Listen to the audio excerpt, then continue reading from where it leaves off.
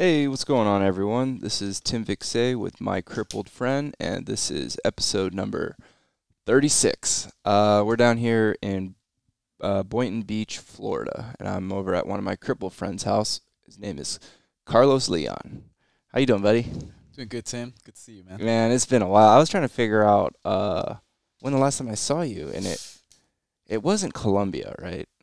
Because that was 2016. I feel like that's just way too far. That might be way too far. I was thinking Philadelphia, but that may be... That was even like the vet games? Yeah, the vet games. Oh, that was like 2014. Yeah. When was what was your last vet games that you went to?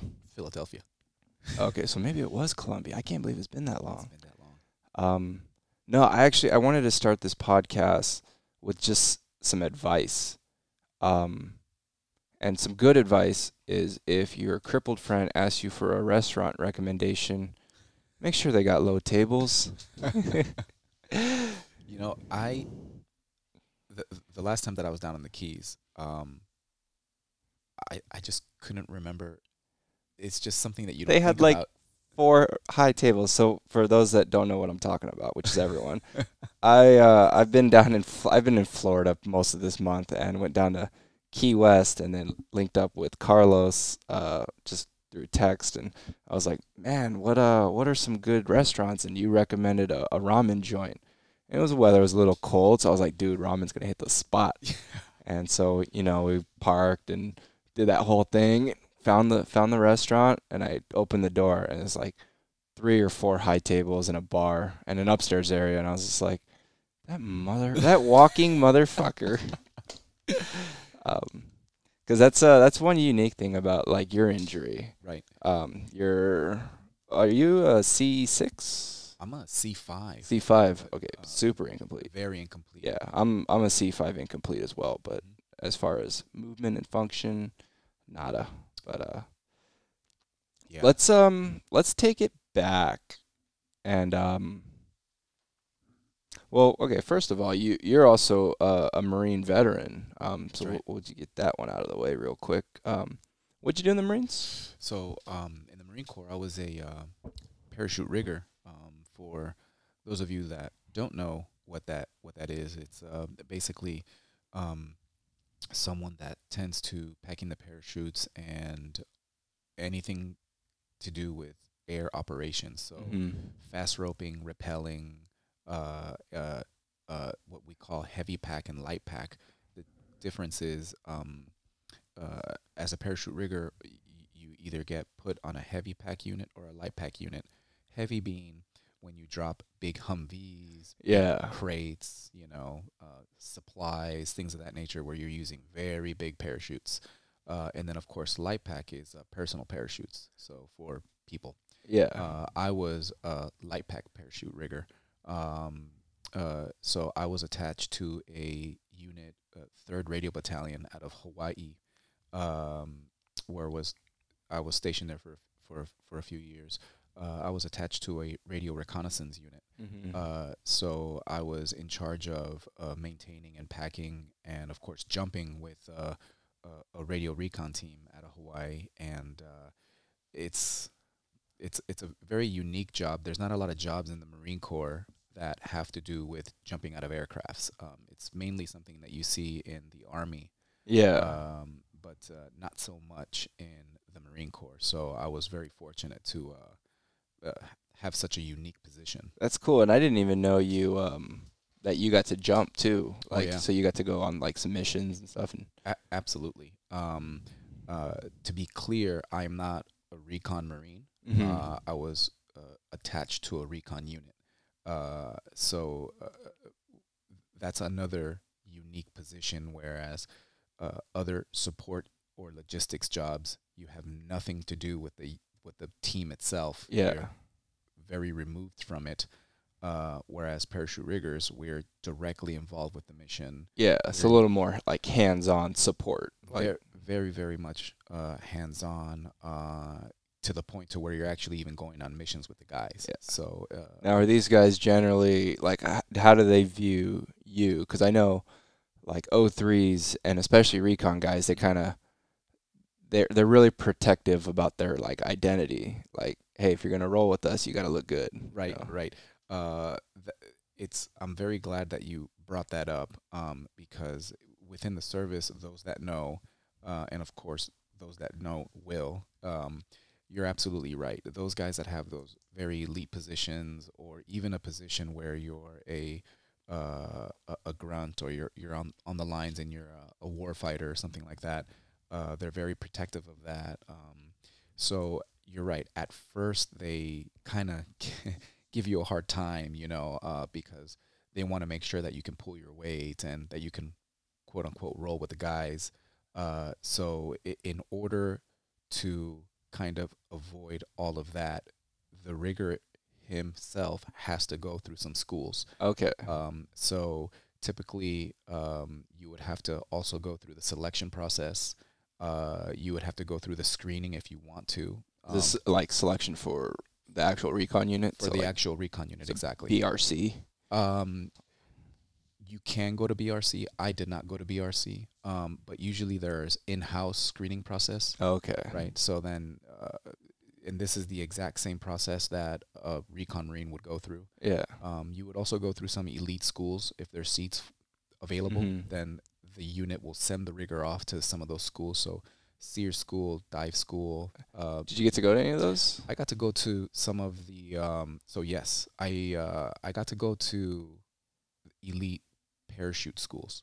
Okay. So, whereas some of us got to go to SEER school and some other schools like that, I went to parachuting schools, because I felt that I wanted to be very good at my job. I wanted to be an excellent parachute rigger, and not just, go to a school where I know that I'm probably never going to use what I learned. Yeah. Because that has nothing to do with my MOS. I chose to go to schools that directly reflected what I did. So one of the main schools that I went to was Hurst School, Hurst Master School. Hurst stands for Helicopter Rope Suspension Training Master. Basically, those are the people that are masters in rappelling. Is this an Army school, or is this this a private? This is a Marine Corps elite school. Oh, okay. Yeah. In the Army, I believe that school is called Air Assault. Okay. Air Assault, I believe. Air Assault course or something. Air Assault course, but that's just the course for the people to learn how to rappel. Yeah. This course that I went to was to learn to be an instructor at one of those schools. So okay. It's a little more intense, and that was crucial, because in real world operations, for the most part, we're not really doing a lot of combat jumps these days. I mean, I wouldn't know, but in the movies, maybe like really high elite special forces, maybe those guys are doing combat jumps. But for the typical unit, they're not doing combat jumps these days, as far as I know. But what they are doing, they are rappelling they are fast roping onto top of compounds or anything like that. So, again, that's another example of why I wanted to do a school that would further my capabilities as a parachute rigger. Yeah, it adds like kind of more just tools for your toolbox, and Correct. Makes you more kind of versatile, and makes you more of an asset to the team. Exactly. To my actual job, not just, I got to go to SEER school and I got the snot beat out of me by some fake Russians in San Diego. Yeah. You know what I'm saying? Like, sure, you learn survival and some other cool stuff, but we can learn that in-house as well. So, so how many jumps do you think you have under your belt? That's a good question. question. Over the course of a career. Over the course of a career, I probably, unfortunately, my accident took place 3.5 years into my first enlistment. So I would say that I probably have something like 30. Okay. 30, which is not much, but in the Marine Corps is not bad either. Right. That doesn't seem like a lot compared to some of the other guys I know that are like airborne and stuff, but right. Then it's also like, wait, you're a Marine, we're supposed to be amphibious. Yeah, so exactly. I mean, I've never been in a military plane, so I mean, I was Amtrak, so we kept our ass in the water. Yeah. So, But man, that's cool. So you mentioned with your accident, did that happen in Hawaii or? It did. So I was I we deployed to Iraq in 2004 to 2005. I did the fifth 15th MEU. So for those that don't know, a MEU stands for Marine Expeditionary Unit. Yep. And so when we came back from our tour in I think May of '05, or May or June of '05, I had my accident just a few weeks after that. Yeah. In Hawaii. So yeah. What happened again? So basically it was just a freak diving accident. A wave was coming in. I was in the water, maybe about anywhere between knee to waist deep water. Big wave was coming. So as one does, you kind of like run towards the wave and just kind of dive underneath the wave. But unfortunately, there was a rock underneath the surface of the water. So shit. As soon as I put my head in the water and kind of like pushed off to, start swimming, I pushed off head on right onto the rock. Yeah. So that caused the big laceration to the top of my head and a compound burst fracture to my fifth vertebrae. And that's pretty similar to what happened with me. Was just swimming in the ocean and dove into a wave. Jeez. And then hit my head on a sandbar and very similar. Yeah. Did you get that kind of feeling like you just hit your funny bone just from the neck down, or do you remember any of this? So I do remember I was not knocked unconscious. I didn't have that feeling where you feel that tingly. I just didn't feel anything. It was basically like everything just kind of shut off, and I was just floating. Yeah. I think the medical report from one of my friends that was there, the gentleman that pulled me out of the water, he was actually in my unit, and he said that I was probably in the water for about a minute or less. Anywhere between 50 you got seconds fortunate to a minute, yeah. But I was holding my breath, so it was, that minute felt. Dude, that's exactly what happened with me. Yeah. But I felt like I was under for, it had to have been over 4 minutes holding my breath. Because I remember thinking, I was like, I'm about to drown. And back then I was able to hold my breath for close to 5 minutes. I'll say 4:30. Jeez. And I remember thinking like, fuck, I'm gonna drown. And then I just remember thinking like, if this is the time, then this is the time. And like fortunately, I called my mom this morning, which happens maybe once every 2 weeks. Jeez. I called her, so at least I got to talk to her, tell her I love her, and then if this is it, this is it. And same thing, my buddy in my unit came over, thought I was fucking around, and was like, dude, what are you doing? And I just kind of like was able, once the wave kind of tossed me, I was like, yo, I'm fucked up. Yeah. I guess similar to me, very similar. I was getting really thirsty, man. I was about to start drinking some water. Wow. I was about to go. What happened to me is that I had a really big, in Hawaii, the rock there, it's coral rock, so it's very sharp. So I didn't fracture my skull, but I did lacerate my scalp. Oh, yeah. So I was putting a lot. You got a good scar from that, or? I do have a good scar from that, actually. Dang, I don't think I've ever seen this. Yeah. Well, I think the last time you saw me, I had hair. Yeah. So then, so you never saw that, but so then I started putting a lot of blood into the water. Mm-hmm. So my friend Chris, which was on the bank there, he thought, in fact, that I was being attacked by a shark. Oh, because of all the blood. A lot of blood. A lot of blood in the water.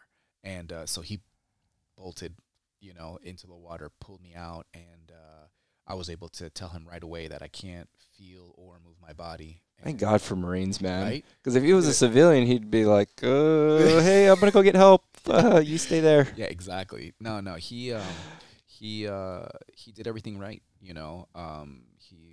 He was able to stabilize my neck, immobilize my head. I mean, he did everything right. He kept me calm. He kept me awake, and he got the ambulance. It felt like an eternity, but I'm sure they probably were there Yeah, within. because little things like that. I mean, like if let's say he just came in and just grabbed you and jerked you around, you could have damaged your spinal cord and been a real C5. A real C5, know. yeah. So that was it was a crazy time, but that was then, and Right.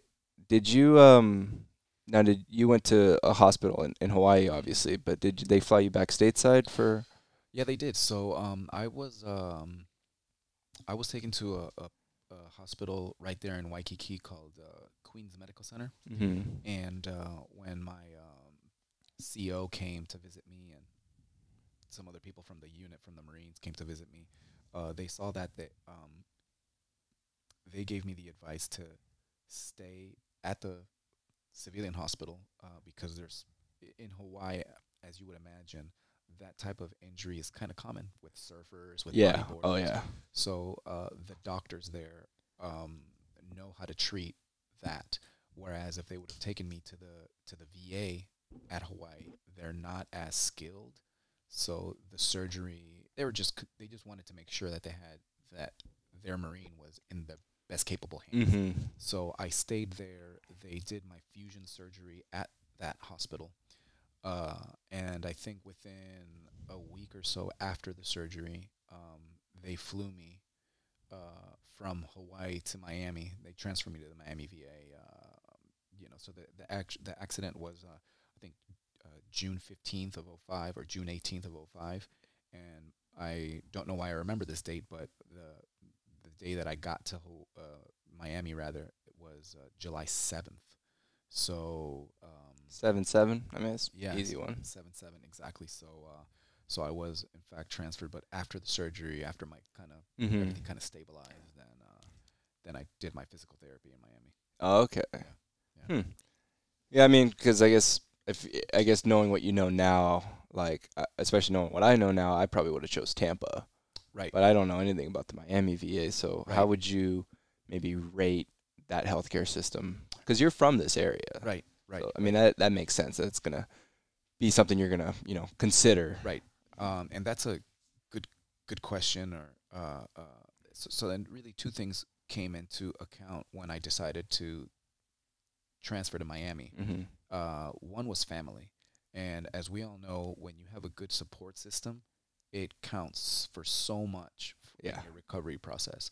If it's friends, more importantly, if it's family, and I was raised in a really tight family, so it was really important to me to have my parents and my direct, my closest family close to me. Whereas, Tampa, I live in an area of Florida where Tampa is about 4 hours away from me. Yeah. So then having a 4-hour commute, maybe even on the daily basis or weekly basis, Right. it would have been a little tough for some of them because people still work. Yeah, I mean, that's a big it's a big toll, a big sacrifice that they're gonna have to make. Right. So that was probably the more important one, but it was definitely one of the reasons. And the other reason is the Miami VA is kind of situated in a really unique position in Miami, where across the street is the Jackson Memorial, and that hospital is one of the world leading hospitals in spinal cord Oh, recovery. okay. I didn't know that. In fact, Christopher Reed, which is the Superman, Yeah. he did his therapy there, and he basically funded research in spinal cord rehabilitation Mm-hmm. at Jackson Memorial, and so because of that, the VA spinal cord unit and Jackson, they work hand in hand. Oh, that's great. So I was able to be seen by both Yeah. VA doctors and specialists at the Jackson Memorial Hospital, and so I felt really confident that my care would have been Yeah. nothing less than excellent. So Now, how long did it take for you to start getting some things back? And right, due to the nature of my accident and being so incomplete, it was probably so. My accident was in June. I would probably say that by August, I started getting pretty good mobility in my upper body. And by pretty good, I'm talking about like very small movements, but for a spinal cord injury, very small movements are, you know, Yeah, they're you might they're, not realize it then, but it's yeah, like milestones. Like, I mean, that milestones. was me with when I started getting kind of like strength in my wrist back. They were like, "Dude, this is huge." I'm like, "What are you talking about? It only goes one way." Mm-hmm. But this one way that I have it with the flexion, it's like Mm-hmm. it helps with the tenodesis. Yeah, Then I started getting the sensation back, and I was like, "What the fuck do I want sensation for? I yeah, want to walk." And they're yeah. like, "Well, later down the road, You're you're gonna, gonna know it's gonna be awesome when you know that, hey, my shoes are on too tight, or yeah, my butt's sore. I'm sitting on car keys or my exactly, cell phone or whatever." So it's, exactly, exactly. yeah, every little bit just really does help. Every little So. bit helps, and I think I was walking within a year. And by walking, I mean I would be able to stand for like 10 seconds and maybe shuffle my left foot an inch, Mhm. and then shuffle my right foot a half inch. Yeah. It really wasn't that. But the fact that I was able to do that, it then motivated me to wanted to do it more. Yeah. And so I was a kind of weird case, I think, I don't know, where I didn't want to stop doing therapy. Like I didn't want to rest. I just wanted to continue Right. to try and improve. And could that have been bad? I don't know. Was it So good? at I this don't know. point, like while you're in Miami, did you think that you were gonna get back to active duty or anything, or? No, no, no. I knew that uh,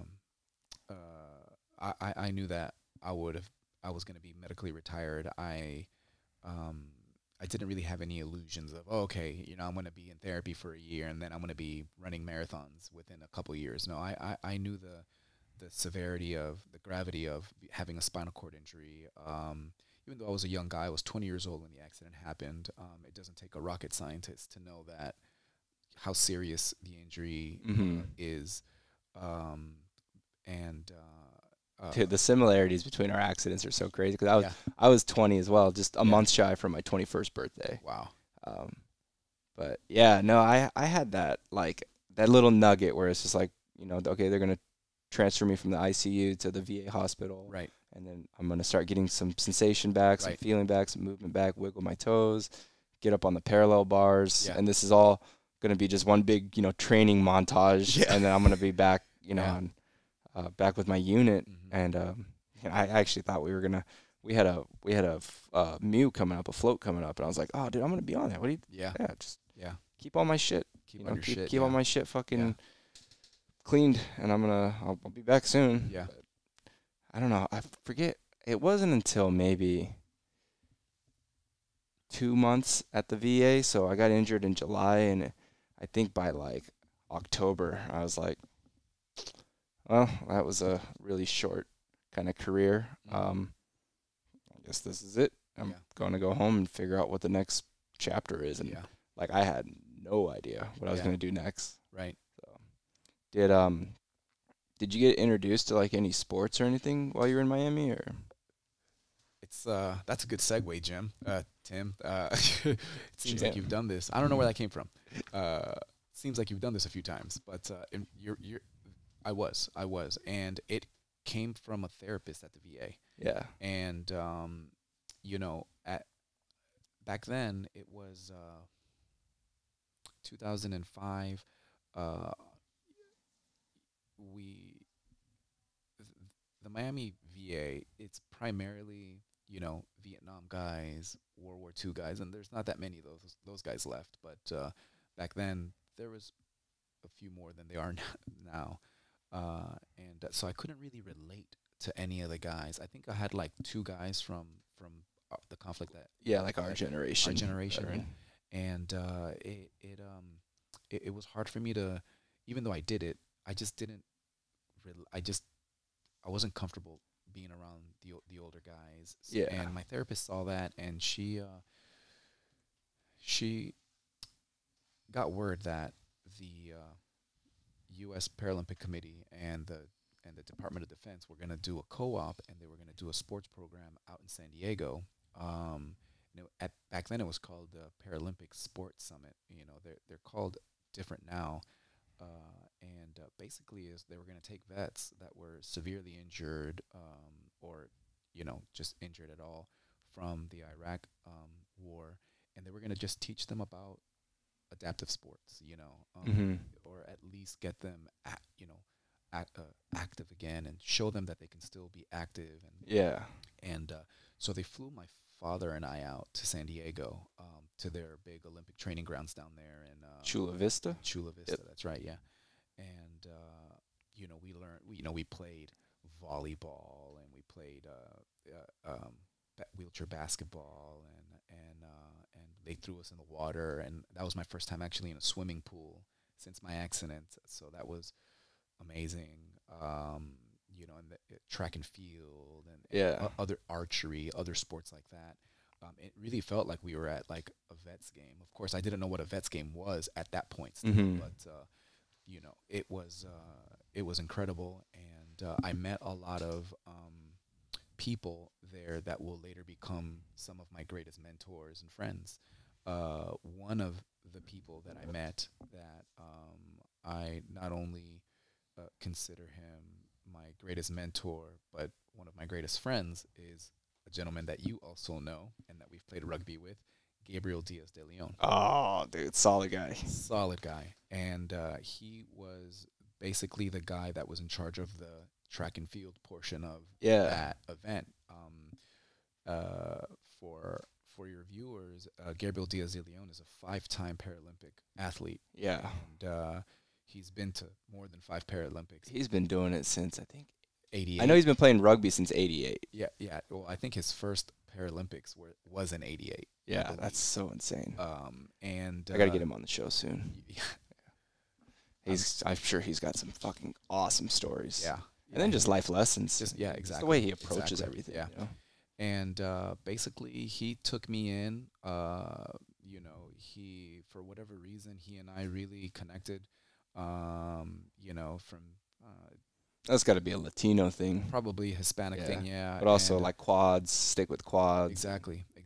And it was the field portion of that day, and he threw me up on his personal throwing chair, and I probably threw the shot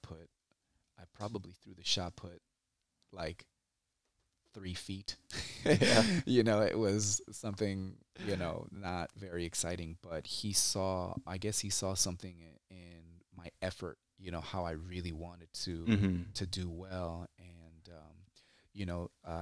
after that day session, he came to me and he said that he saw something in me, that if through hard work, if I really dedicate myself, that, that the sport could take me places. Yeah. And of course, I'm a young 20-year-old Marine, and he was just, I guess he sweet talked me, I was just mesmerized. I was like, oh my goodness, I mean, I can be a Paralympian. Did you do any sports as an able-body? I did. We played in my I'm Colombian. My nationality is Colombian, and so soccer is like the law. Yeah, it's like required. It's required. Yeah, it's definitely required. And so I played,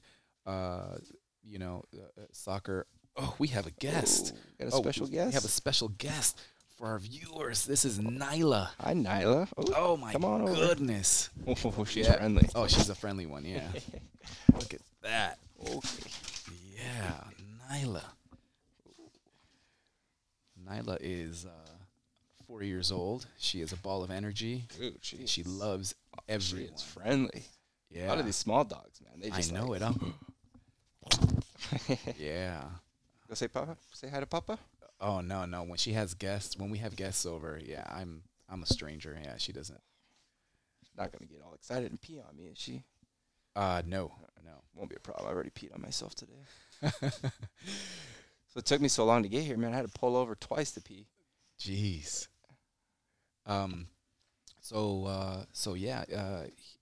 We talked, going back to Gabe, he basically told me, just work hard, man, and maybe you can do it. That was the summer of 2006. That was 1 year post injury, and that's when I graduated. Yeah, and basically, he was kind of impressed with my effort, so he let me have his personal throwing chair.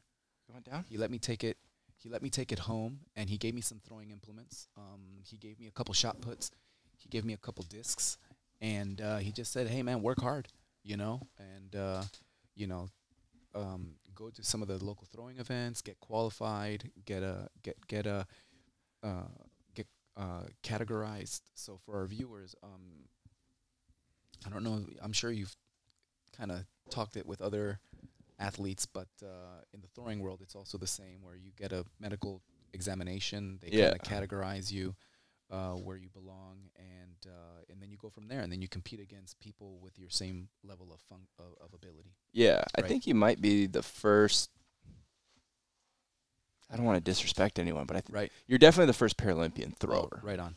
Yeah. So basically, the way it works is you get a team that's trained in they're usually physical therapists, sometimes doctors. You went back up and they give you a test. They kind of test muscle function and range of motion. Can't pick you up like your dad things does. like that. Yeah. So what class did you compete in? So early on in my career, since I was just a year removed from my accident, I started out as a F52, which is basically almost the lowest level of quad class, if you will. Yeah. And that's where I started. I ended my career as a 53. Actually, I think I started as a 51.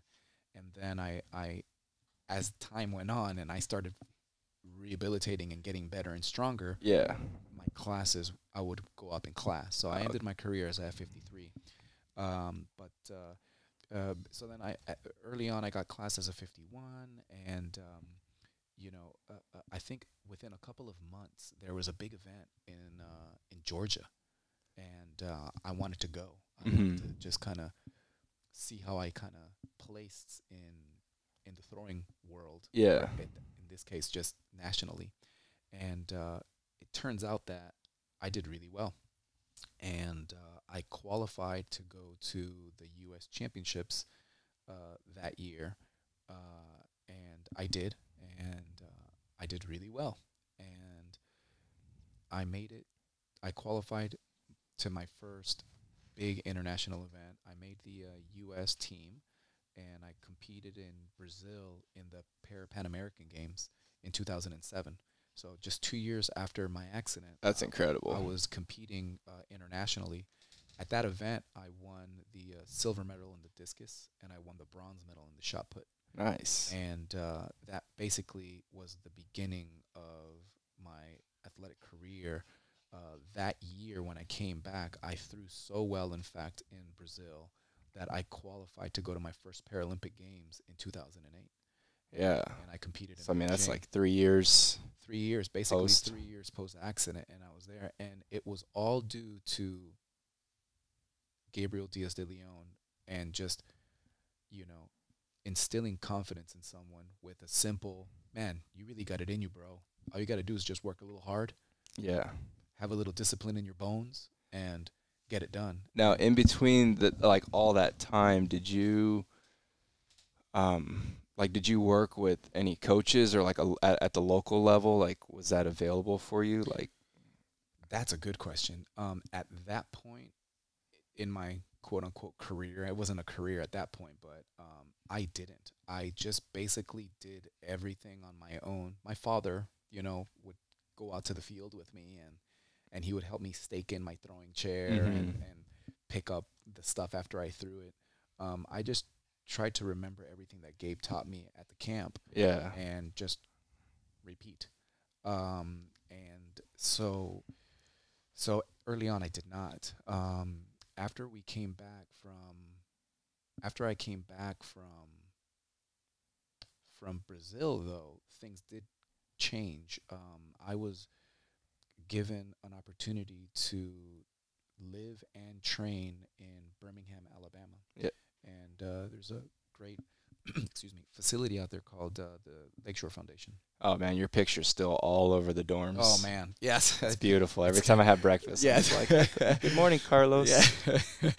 Yeah, that was very flattering. I was very, honored when I saw that. And Yeah, so then I lived there for a year, and there's a university, a private university that's very close to the Lakeshore Foundation called Samford University. Yep. And their head coach, I think then was assistant head coach, or he may even been their head coach for their track and field. He was actually contracted out by the U.S. Paralympics to train myself and a couple of the throwers that were would commute to get training from him.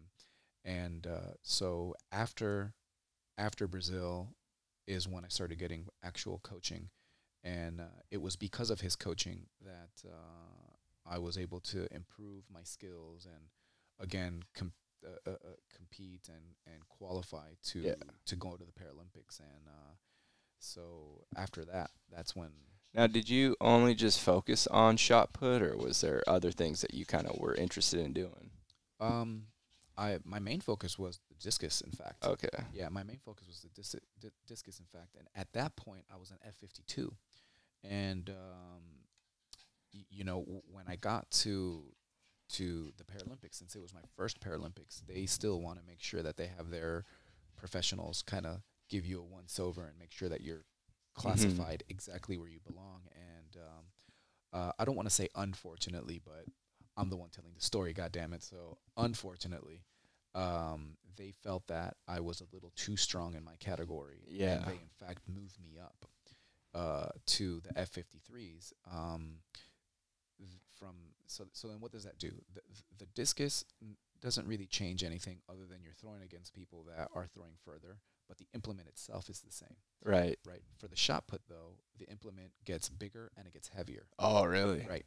So that presents another set of issues. The big problem is that my main focus was the discus. So because the people are throwing further, that means that the qualifying standards are further. And I've never thrown those qualifying standards. So when I got to Beijing and I got classified higher, I was unqualified to compete in the discus because I didn't qualify to throw the discus at that category. Yeah. So then, in fact, in Beijing, I never threw the discus. Dang, so they didn't even... Right. Like, you feel like they would have figured all this out before you even made the trip over. That's exactly right. And we did. We got tested before we went, and they felt that I was in the correct category.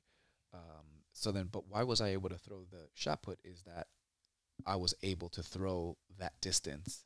Yeah. So I qualified in that distance for the shot put. So I was still qualified to throw.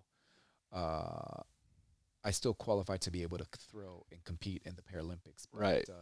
Not in the sport that I was specialized in. So out of 15 athletes, I made it to 14. So I was ranked 14th in the world. Yeah, so it was. That's still a huge accomplishment. Yeah, man, huge accomplishment, and I was, I was there, and right. I never qualified for another Paralympics. I was very close to the London Paralympics. I missed my qualifying standards by very little, so I didn't qualify as an athlete. But the U.S. Olympic Committee still gave me a huge honor, and they nominated me the U.S. Athlete Ambassador. So I was able to still go to the 2012 London Paralympics, but basically kind of be the face, if you will, of the athletes, speak on behalf of the athlete body. So I was able to go to a lot of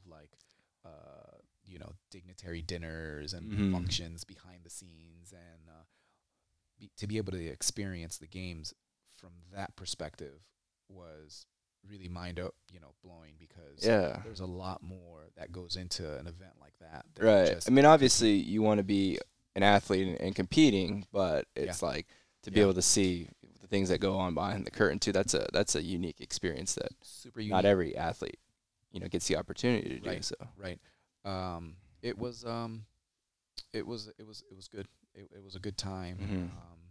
And I have nothing but good things to say about the entire U.S. delegation, how it was treated, and everything about that. It was awesome. Yeah. So like you also play wheelchair rugby, and you know how big like classification plays into that, and there's Like, I mean, for me, for example, like I made the U.S. team because I've always been on that borderline between a point 0.5 and a 1, and my U.S. classification is always fluctuate. I still don't have my permanent, just because every 2-3 years I either go up or I go back down, or, but one year I got, I was fortunate where I tried out as a point 0.5, and got selected as a point 0.5 to the U.S. team in 2017.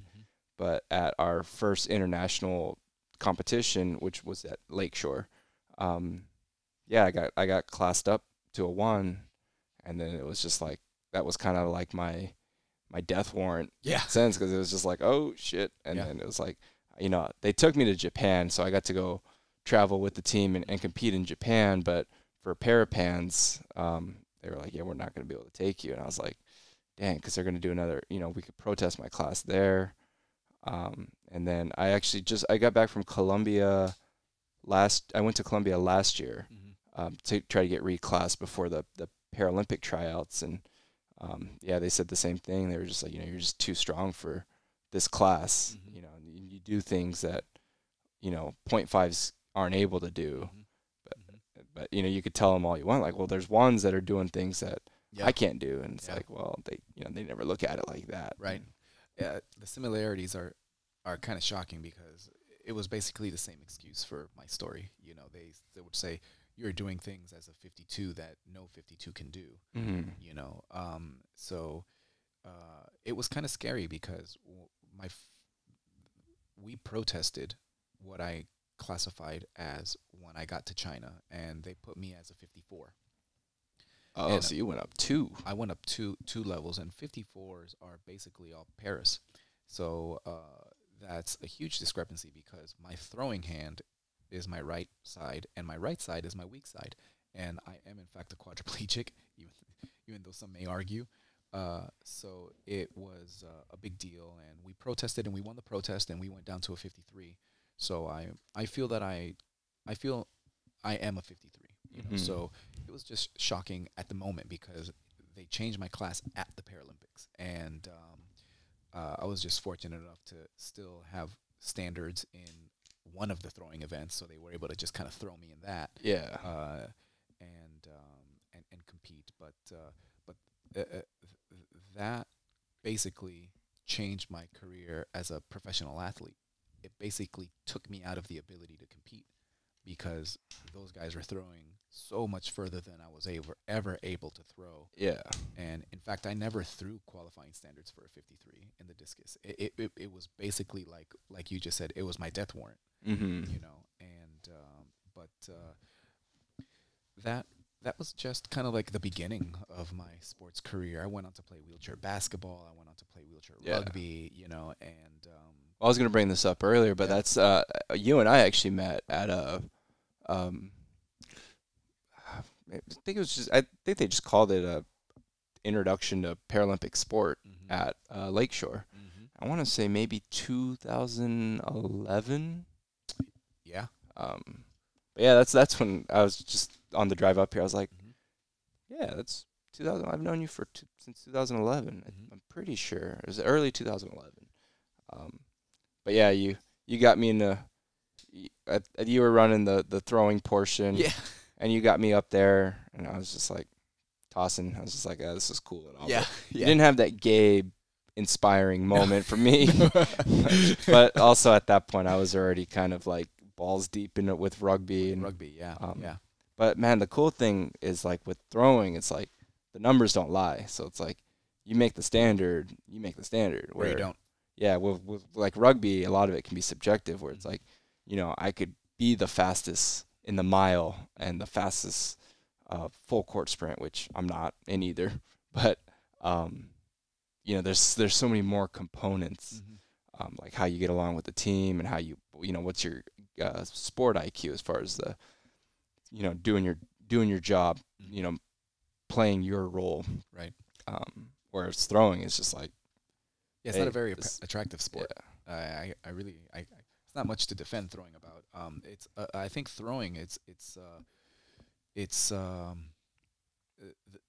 joy or everything that I took out of throwing wasn't the actual throwing part of it. The throwing part of it is just what you do as a result of what I called the process, you know, which was your work in the gym, you know. So I think for me, in my opinion, the sport of throwing, the joy of the sport is actually what you're doing in the gym. Yeah. You know, how you're taking care of your body, how you're recovering, doing all of the things that you got to do to then, when you're ready to compete, you execute a throw.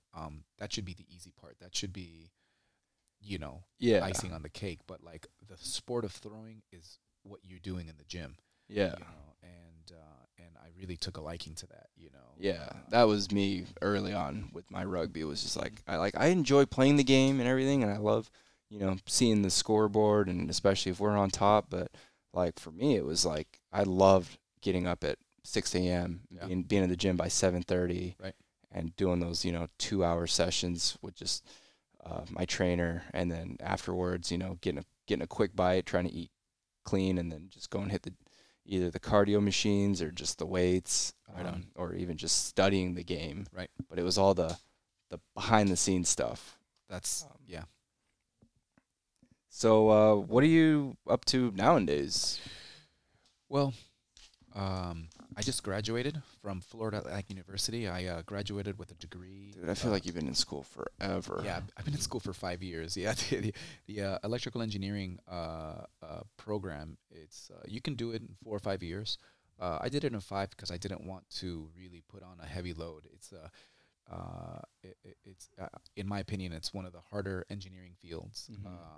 But you know, after the Paralympics, after the 2012, I kind of took a couple years off. I was basically not doing anything, you know, and I think the worst thing that could happen to anyone, able-bodied or not, you know, or in a wheelchair or not, I think the worst thing that could happen is if you get bored.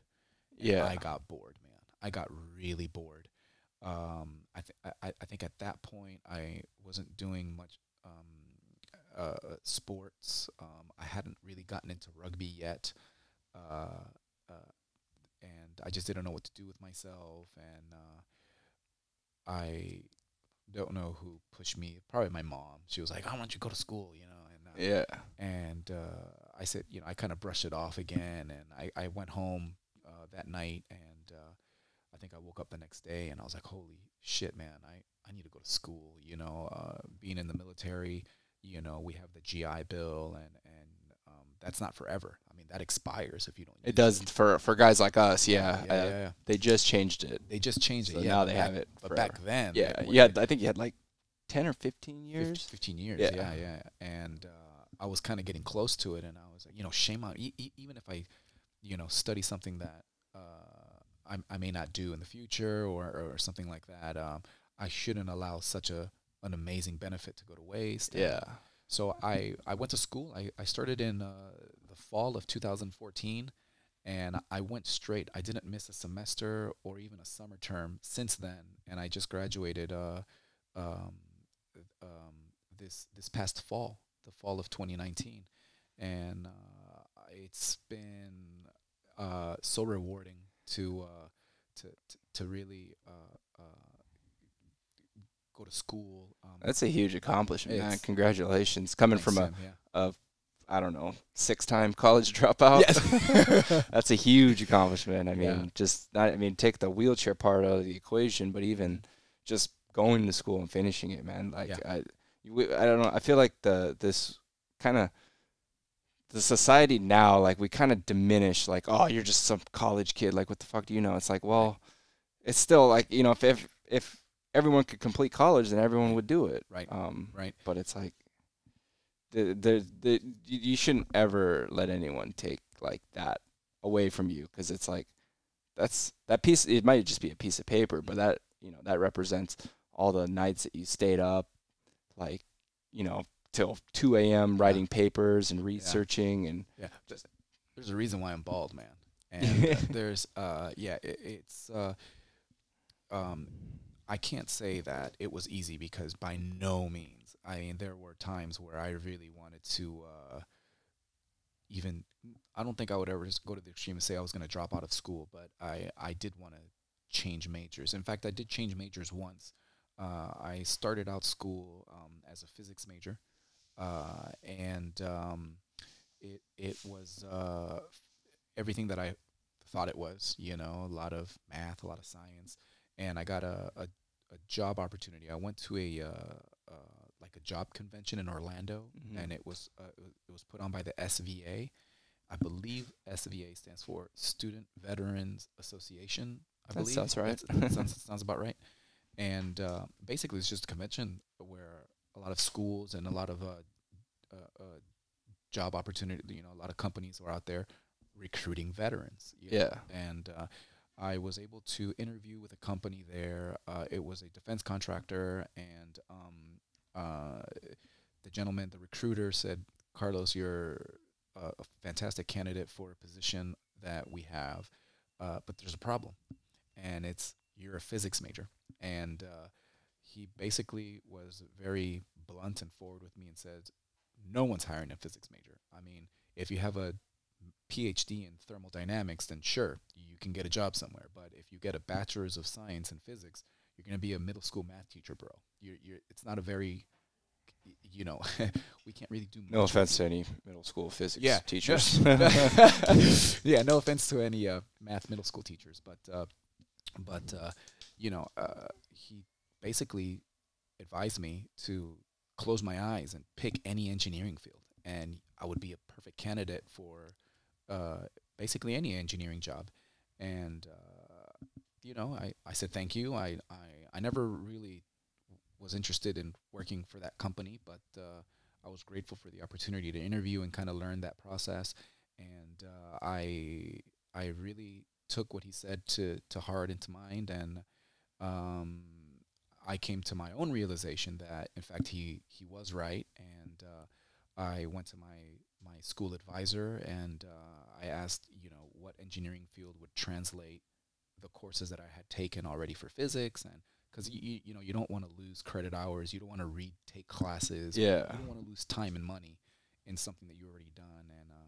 And it turns out that I could have picked any field, and all of the physics courses that I've taken translated perfectly. Oh, that's great. So then I could have just picked anything that I wanted, and I was always I always enjoyed mathematics, and I you know, kind of use that as a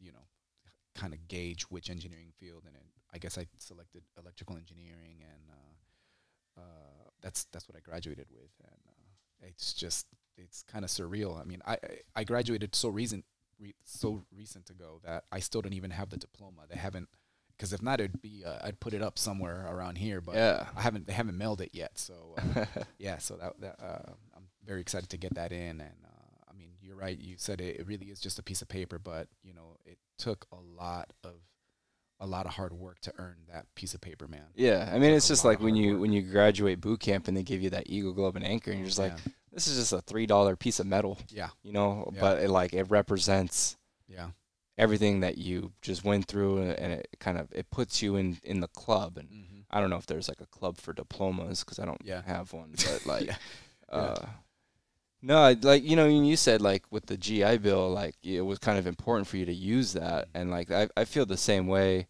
And just with my path, I was just like, there's no degree where I feel like I need, like I'd be able to use it. You know, at first I thought maybe creative writing, but there's so much, it's so hard to be a writer, and there's just so much work. And I was just like, I'm not that passionate about writing.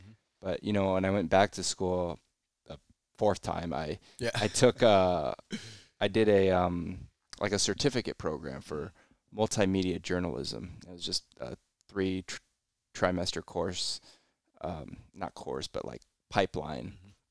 And so when I did that, you know, I did like video editing classes and like some journalism work for the school newspaper. And I was like, I'm really interested in that. So I got about 2 years left on mine. So I might go back and do some like audio engineering certificates. Awesome. And then maybe just continue with just taking, not necessarily like pursuing a degree, but just taking classes that I think might help, especially with the podcast. Like if I can do maybe some more Photoshop classes, even like learn how to use Audition, and maybe even just more of an advanced video editing class too, I think would be helpful. And those are all things that I enjoy doing, not necessarily degree seeking, but it's like, I feel like I'd be letting everyone down. Like, I'd be letting all the veterans down, especially the ones, that never made it to their DD 214. Right. That, like, dude, you have this gift. It's the best benefit. It's in a lot of ways, it's like a golden ticket for people from the lower class to jump up into the middle class, is how I've always looked at the GI Bill. It's like, it's a free ticket to, not a free ticket, but it's, your ticket to an education, and you're able to jump up, those class. So I feel like if I just let it go to waste and let it expire, it's like you're just letting everyone down. Right. So yeah, I got 4 years to figure my shit out, but there's a lot of cool technical schools out there, man, that are, and we're really lucky in this area. There's a lot of universities and a lot of colleges, and there's a lot of like 2-year programs out there where, like, I mean, if you want to become a welder, you can get a degree in welding, and you can do that. But there's a school where you here that has a degree in like productions, so and there's a portion of it where it's editing, and there's a portion of it where you're like you said, a sound engineer, or you're a stage engineer, and things like that.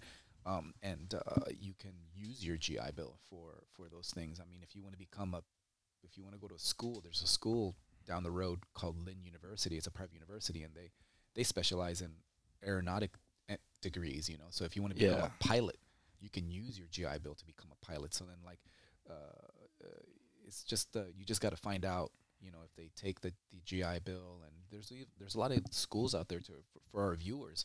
If a school is qualified a yellow ribbon school, they won't charge you anything. You just need to be a veteran. Yeah.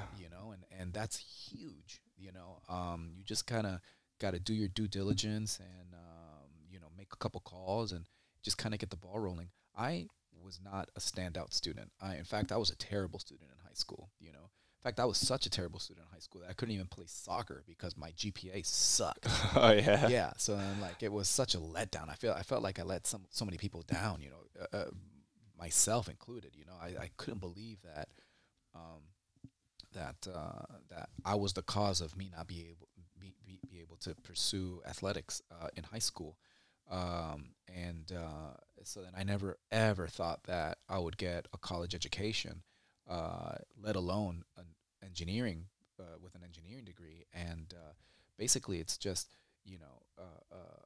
the hard work, and you just got to put in a little work in the beginning, get your information, get everything kind of laid out, and then really sit down and think about what you want to do. When it comes to a lot of things in life, sometimes you don't have to have a degree, a university degree.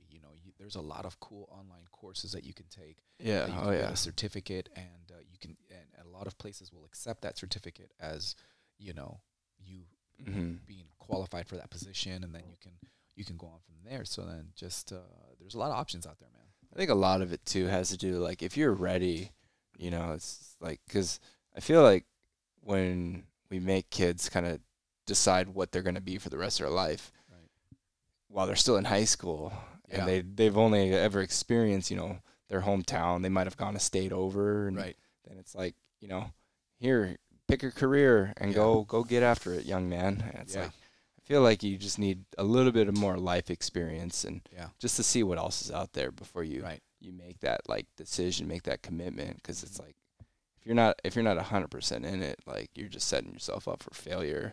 And then even if you do succeed with it, it's like, are you ultimately happy? Right. Yeah, I think that's a benefit of also of spending some time in the military. If we want to or not, we're gonna get deployed, or we're gonna get, what if your first duty station is in Germany or something? You get to travel the world, and be exposed to, you're gonna meet people, not just in your field. You're gonna meet people. You're gonna make friends that have other jobs in the military. And you're going to be exposed to other things. So then when you get out after 4 years or after 8 years or whatever, you may have a broader idea of what you want to do. Whereas if you've never left your county ever in your life, it's like, what do you want to be when you grow up? It's that's a hard thing to think about. Yeah, no, it is. We definitely have an advantage when it comes to that. Yeah, I mean, that's the first time I ever heard of anyone wanting to go and becoming like a writer was either in boot camp or in SOI in infantry school. But yeah, I think my rackmate was just like, yeah, after all this is done, I'm gonna go back to school and study writing. I was like, fuck, you just study writing? Like, what are you talking about? You just write, right? But yeah, he's just like, no, dude, like, you can make a living becoming a writer for a newspaper or write your own books. I'm just like, the fuck is this guy talking about? I mean, it's just, I've brought this up so many times on the podcast, but it's like growing up in an Asian household, I'm limited. Like, I could either have been a doctor, I could have been a lawyer, or an engineer. Yeah. And I didn't want to do any of those, so it was just like I've always button heads with my mom, or a business major was a big one. And that's what I thought for a while. I was just like, all right, I'm just going to go through the motions, go to school, become a business guy. And I did a kind of like a unpaid internship. It was more like a job shadow with this marketing company. And I was just like, this isn't for me. Yeah. Like, I don't want to be in an office. I want a job where I'm going to be working outside and stuff. So ultimately, like, I got a pretty good gig working on heavy machinery as a mechanic for Caterpillar. And then I had always been kind of drawn to the military. And I was just like, coming from an immigrant family, it was just like, we're in this country, but like, I don't ever get treated like I'm from America, from other Americans, because I'm always going to be that son of the immigrant. But I was like, if I go join the military, nobody can ever say shit to me ever again. It's like, well, what have you done for it? Yeah. So that was my big motivation was, just going in and just, it wasn't even, I didn't even really think much of it. I was just like, I'm just going to go join. It's 4 years. Like, what's 4 years? Because now it's just like 4 years ain't shit. Right. Oh, yeah. Time flies, man. It does. What are you doing as far as like athletics, like just keeping in shape?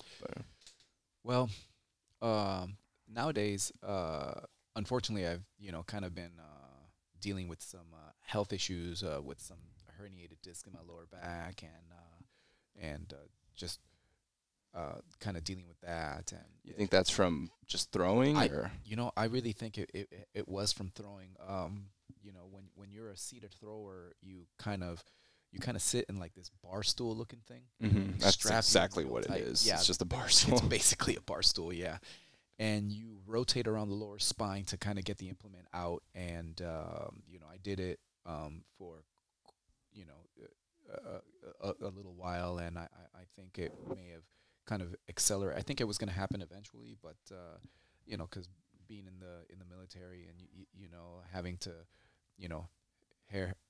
wear heavy equipment. Also, jumping can't be good on the back either. Jumping or the landing. I guess the jumping's fine. The landing can't be good. The landing, yeah, and I've had some pretty rough. I mean, if we had more time, we can tell some. Oh, we got all the time you want, man. We got some gruesome stories where, and we'll go into it in a little bit, where you may miss the jump zone, where you might miss where you're supposed to land. And in Hawaii, where we were jumping, it's a lot of. I mean, we're jumping into the mountains. They have this little airfield, this little LZ, and if the pilots don't let you go exactly when you're supposed to, or when the jump masters don't calculate the winds exactly right, you may jump into a mountain range. Yeah. Well, because isn't it like every second up there translates to like, I don't know what, like 500 feet or meters on the surface. On the ground. Yeah. So I don't exactly remember the exact conversions, but you have the right idea.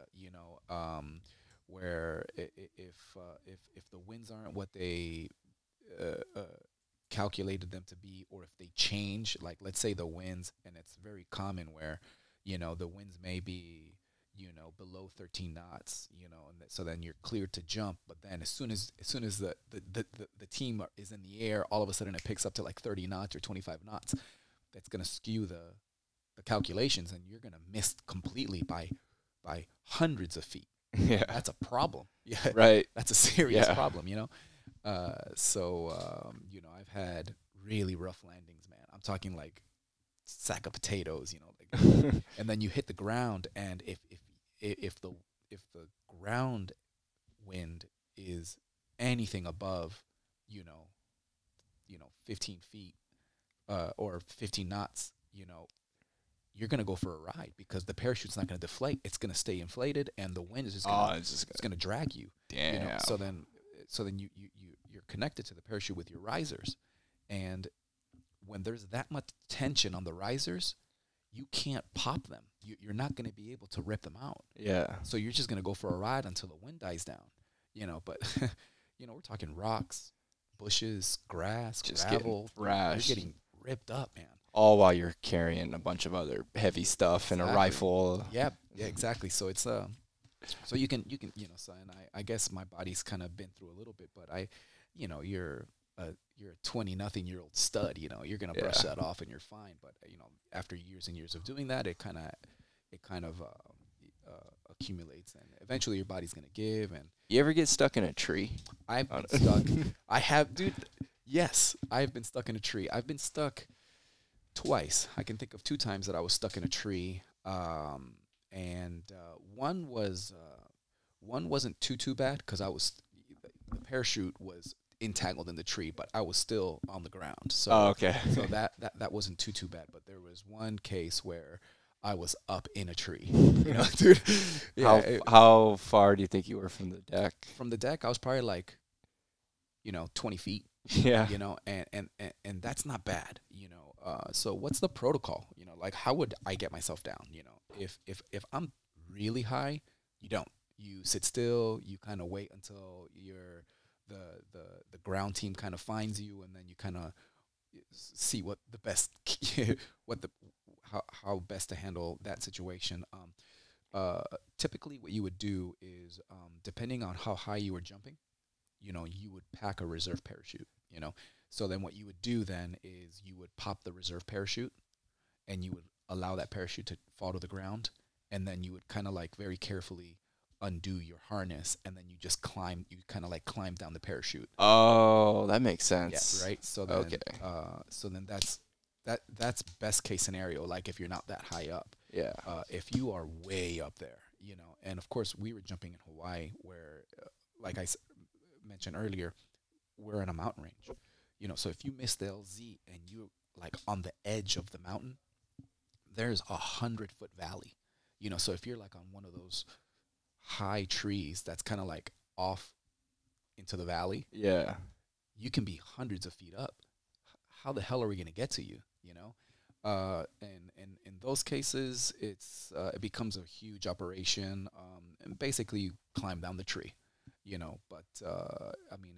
but then that gets complicated. What if the guy has a severe injury? What if the guy broken limbs? Then it becomes a very, very big operation.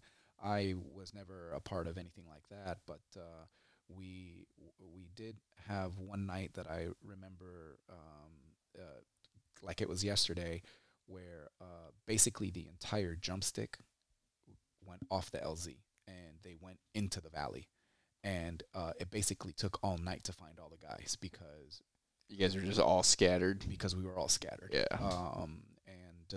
It was I didn't jump that night, but I was a part of like the recovery team. Mm-hmm. I was one of the riggers on the ground, and it was just one of those flukes, I think that night it was that the pilot released us too early, so the guys that actually did the jump that night, they were never even close.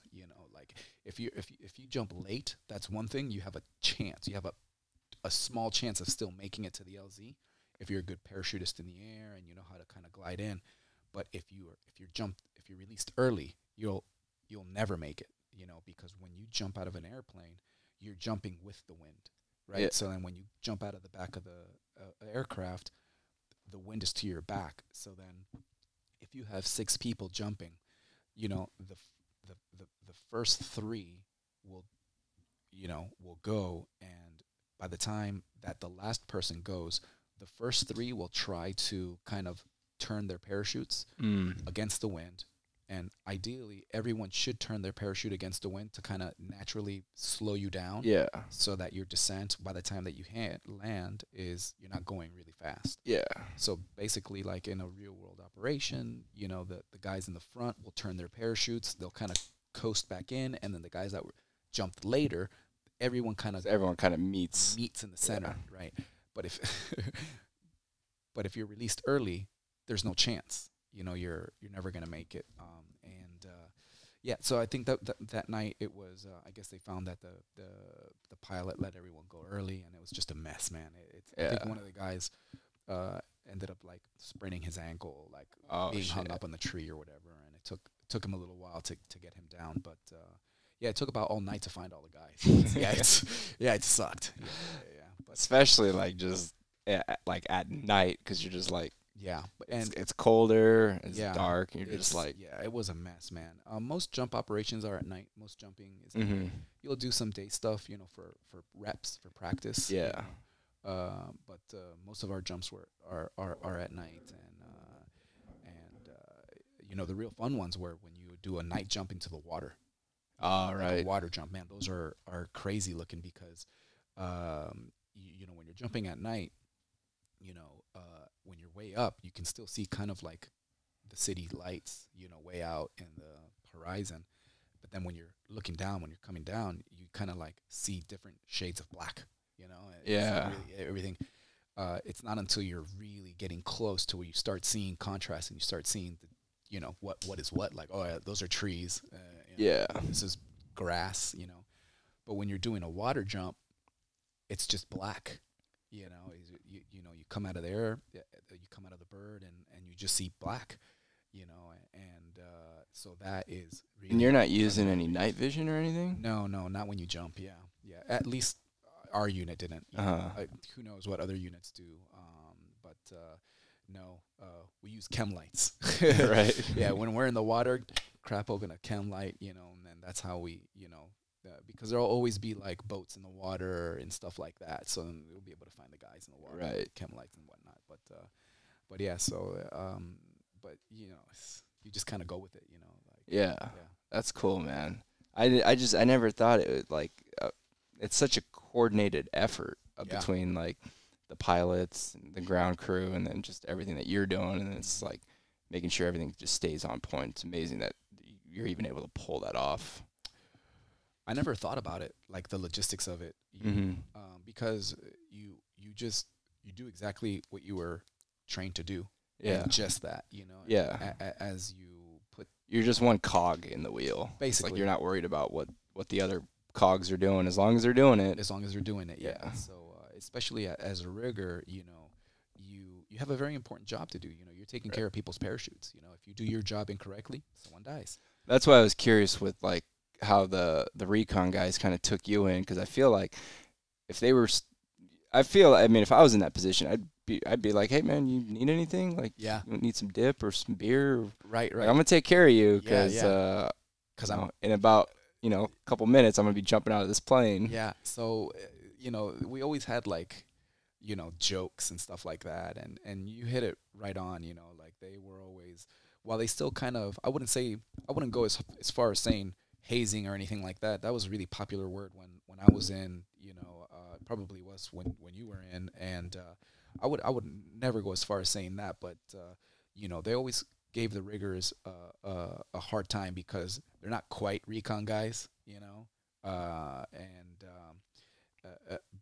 but I did pack your parachute, you know, so so there was like a really interesting dynamic there, and you know, whenever a guy would kind of step over or kind of went a little too far with him being high and mighty, you know, Joey Recon or Ricky Recon, you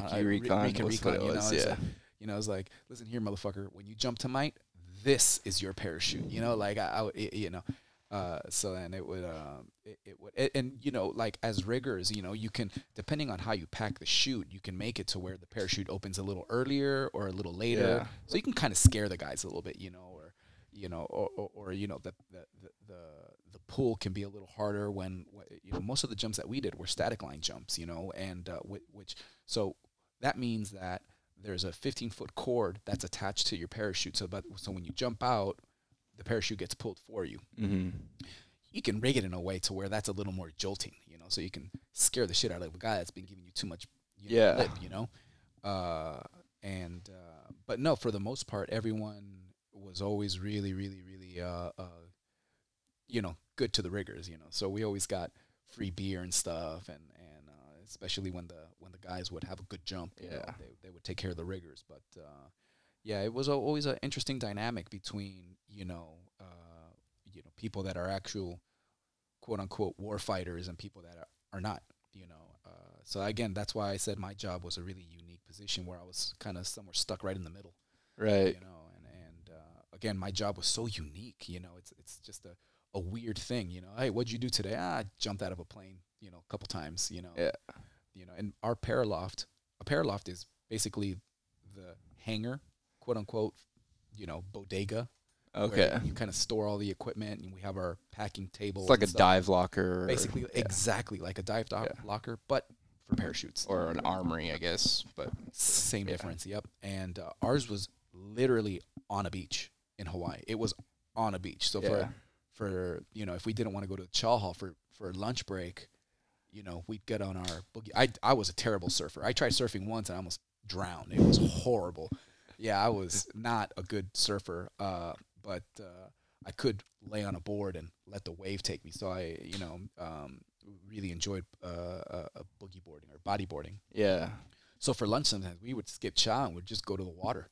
Yeah. You know, we'd be in the water for a couple hours or an hour and a half, and then we'd go back to the paraloft, pack a few more parachutes, and call it a day. Nice. You know, so it was a really weird. It was just really weird to be in the Fleet Marine Corps, but not.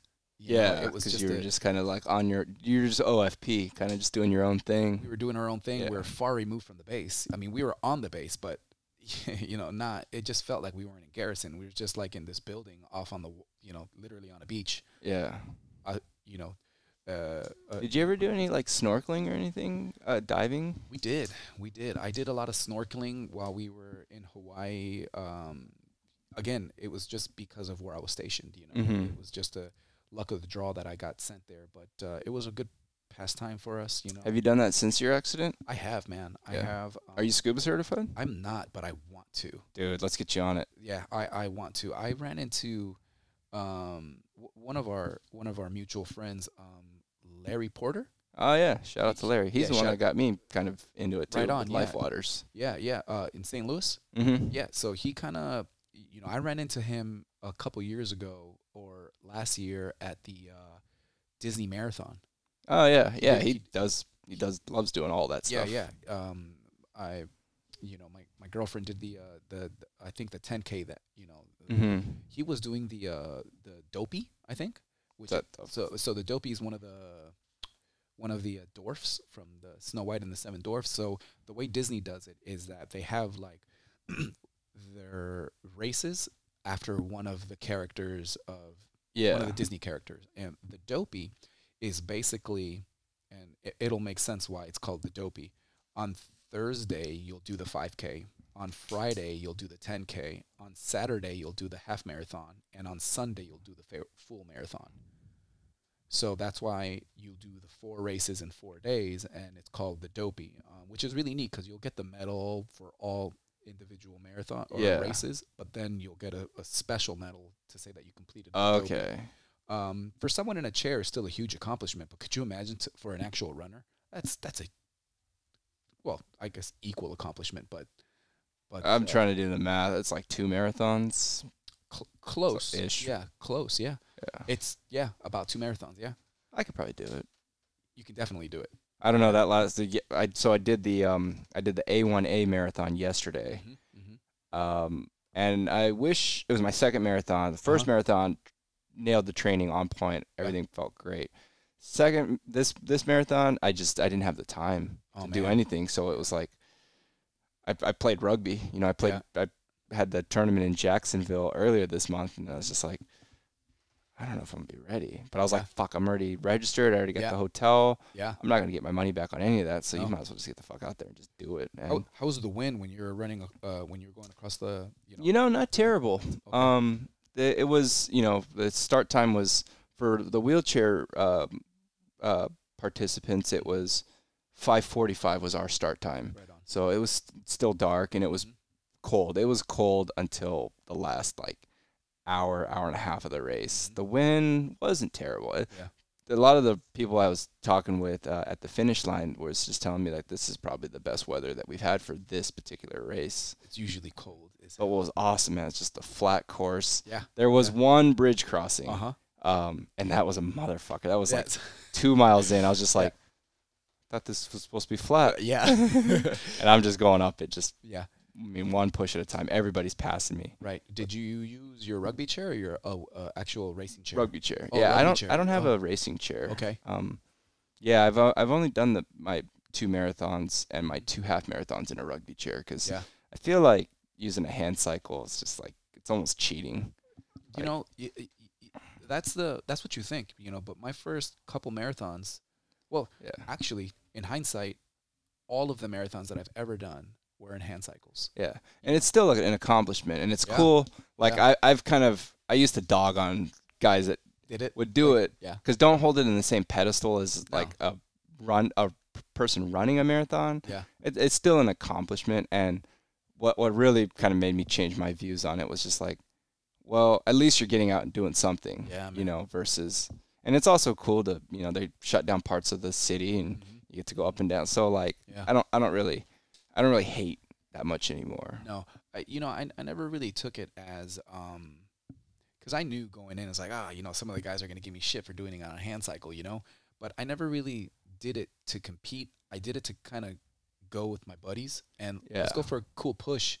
Right. So I've done several marathons in my hand cycle, but we don't do it to compete. We just went to have fun, Yeah. We'd probably go out drinking the whole night before that. And so we'd kind of pull an all-nighter and just show up to the racing line. Yeah. Some of the guys piss themselves before the race. It's going to happen. It's going to happen, so and you just kind of, we did it for a good time, but at least we're out there, Yeah, you think about ever doing any more of that stuff? I think so. Yeah. I have a rugby chair and all the sports equipment, and so I'm thinking about once I kind of recover from what I'm dealing with, I kind of still want to get back into active athletics. Yeah, because there's I was looking at the race calendars for just this area of Florida. It's just even just South Florida. There's so many races. It's every week there's one thing going on. It's it's a good way to stay active and just keep yourself. Absolutely. That's due to the nature of where we live too. The weather we don't really have a winter. So we may get some rain. Half the year or quarter of the year. But for the most part, the race season is year round.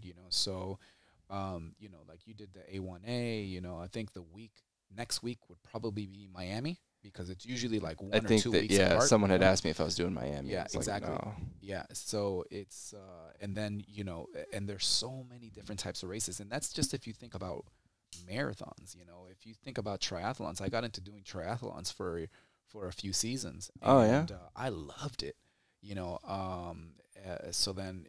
And then there's also duathlons that they do a lot, so then you can, or even just ultras. Even just ultras too, for those that don't know, ultras is just 2 marathons, or sometimes more. I think it's just technically anything over 26.2. Okay. Yeah. And they have them here in Florida, and a lot of people like coming to Florida to do those races because of the nature of the topography, most races are all flat. Right. The Miami Marathon kind of is not as flat because you go over a few bridges a few times, and I think I don't know, sometimes you got to go up the Rickenbacker Causeway, and it looks that it's sounds daunting, dude. And I think I did that my first year doing the Miami Marathon. I wasn't prepared for it, and I almost couldn't make it up. I threw my hand cycle into the lowest gear, and I still barely made it up the causeway, and it's just one of those things. It was such an accomplishment, man. So then after that, I didn't care about the other race. I just was so elated that I was able to get up that damn bridge. Yeah. And I wasn't sure if I was going to be able to, and this was only 2 miles into my race. I was like, I better just take it slow, because if I burn myself out, Right. like it's going to be another Yeah. 24 miles of hell. So I just took it pretty slow, pretty Pretty steady. slow. Right on. There's a good race in the Orlando area. It's called the Melbourne Marathon, Mm-hmm. and there are 2 causeways. It's basically like a big square. Yeah. So you're like in mainland, and then you go up a bridge, and then you're like on this island, and then you go down, and then you go back up a bridge, and you do that twice. So you got to do the bridges 4 times. Yeah. And they are huge causeways, so it is, at least for us quads, it is brutal, so it's weird, because I think it's all flat, but you can challenge yourself and find good races where you can have some hills, or in this case bridges. But yeah, man, it's when I was, so I'm getting a hand cycle here pretty soon, because there's it's a Seattle to Portland bike ride. They shut down the freeways. It's a 2-day bike ride. It's like 202 miles. So I'm getting a hand cycle for that. But when I was driving out to Key West, I was noticing the bike path, and I was just like, dude, how cool would it be to drive from mainland U.S. all the way up to Florida? I think it's like something like 100 miles, some change. But fuck, that would be so dope. Yeah, there's a really famous bike ride. It's 100. I think it's like a 100-mile bike ride, and they do it here once a year. And it's basically, they start in Homestead, and they go all the way to Key West. Okay. And it's pretty amazing, because it's 100 miles. It's more than 100 miles. Yeah. Actually, So those bike rides, I never really did anything like that. It was always in the back of my mind, but I never got around to it. But they have a really cool race where, when you were going down to Key West, you went over the 7-mile bridge. Oh yeah. Well, there's a very famous 7-mile bridge run, and it's a race that you do it all on the bridge. Oh wow. So it's the 7-mile bridge run, and usually that race is sold out within minutes each year. So then, like, every year that they have it, it'll the tickets for the next year will go on sale just after the race, and they'll sell out again in minutes. That's awesome. Just because of the nature, you can imagine, you have the Gulf on one side and you have the Atlantic on the other. I mean, it's just it's a beautiful race. I've never done it, but like I told you, Key West is one of my favorite places in the country. And oh, dude, it's definitely my favorite place in Florida. Yeah, I'm not a big Florida guy. Like I like it. It's good for the honeymoon period. Sure. It's not for everybody. Not for everyone. I mean, what you got here is just it's gorgeous, but it's just like it's not a kept secret anymore. Everybody knows about it, so there's just so many people now. But there is something really cool, and I think it's probably because it's just an island, so you get kind of like that, like almost a Hawaiian vibe. Yeah. I love it, man. If I'm thinking, I'm gonna look into that 100-miler out to Key West. Yeah. Do you know what time of year it usually is? I don't, but I could definitely find that information for you. Yeah, that sounds. Yeah. Because like right now, I mean, with my rugby stuff, it's just like I could still be competitive as a 1. I probably might even still be able to make the team as a 1 once some of the veteran ones start retiring. But it's like, do I really want to put in another 4 years? Right. Because like, I mean, I'm 32 now, and it's like those are years that I could be doing other things. And it wasn't always about making it to the Paralympics and competing for the medal and anything. It was more just self challenges. Right. And that's why I started doing these like marathons, and I'm just always looking for different ways to like just challenge what you think is capable, and just saying, all right, here, hold my beer. Like, yes, it's exactly. There's a lot of cool events like that all across the country. There's that famous Redwoods race up by your neck of the woods, where it's like it's the race is done over a week-long period. Oh shit! And it's a few hundred miles, and you cover like 60 or 70 miles a day. That's so and insane. It's brutal, and if you don't keep pace, you can get, each day there's cutoff times, Yeah. And so things like that, like you can find things, and it takes a unique type of person, a unique type of personality that can take on those challenges. And even if, you know, for the people out there listening, you know, like, you do not have to be an elite athlete. You know, you don't have to have a bike that costs $10,000. You know, I mean, did you do the full marathon? Just yesterday? Just yesterday? Oh, yeah. Okay, you Yeah. did an entire marathon in a rugby chair. Yeah. That's crazy. Without any training. Really. Yeah, you know, you know, so in that, I mean, that just goes to show that, I mean, if you're someone out there that is a wheelchair user, you don't have to have any specialized equipment. You can go out and do the 5K in your wheelchair. Yeah. You know? I actually had this kind of, it was almost like a dream, but I kind of had this vision where it was like, what if I show up on race day and all 3 of my wheels, my 2 wheels and my spare, are flat? You know, I'm with my mom, and she's not going to be able to fix it in time. So I was thinking, like, I wonder if I could do it in my everyday. Yeah. So I think I might start with a 5K. Yeah. In an everyday, and then maybe work up to a half. Mm-hmm. I don't think I want to do a full. Yeah, that's heavy. But I think I can do a half in an everyday. So that might be my next. If we've been doing the Vegas marathon. Mm-hmm. So I did the Vegas half in 2012, and then we just did it again last year with a couple of the militia guys and gals, because Kara did it with us.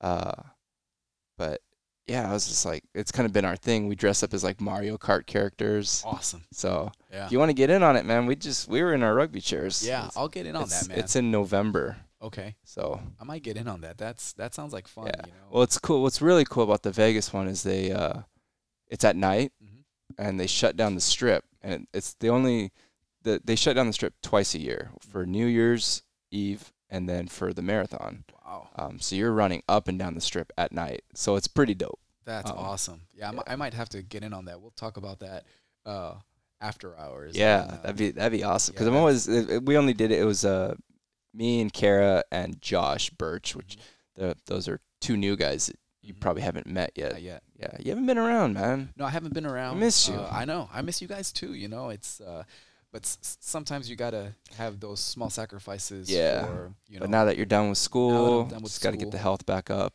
Got to get my health back up, and you know, I'm not really worried about finding a position just yet. I would love to contribute somewhere at some point. I have really cool ideas as to how I want to, you know, where I would like to work, and but for now, it's just really about taking care of myself, spending time with my girlfriend, my family, you know, and then we'll go from there. But yeah, man, it's anytime that I can spend with the people that I love being around, doing the things that I love doing. Yeah, that's a life worth living, man. You know, and right. And that's really what it's all about. I've found that out, that it's just like, that's, you know, it's not all about just chasing the money or anything, because that's not what's going to be ultimately what makes you happy.